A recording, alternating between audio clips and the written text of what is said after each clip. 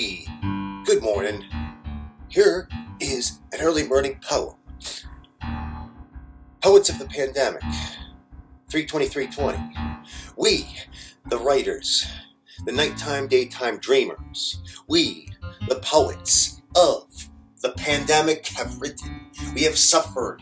We have cast aside foolish notions of fame and fortune in favor of truth.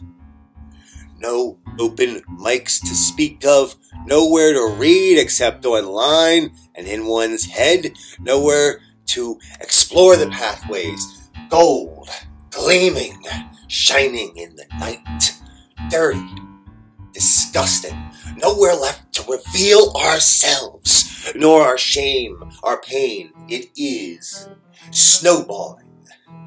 What will the writers do? Lock ourselves up along with the rest of the world? The pandemic is kinder to novelists. Will there be a world left for us, children of the word, whence we return to what we once called normalcy? Who knows? All we can know is that the world will never remain the same as it was before. Thank you.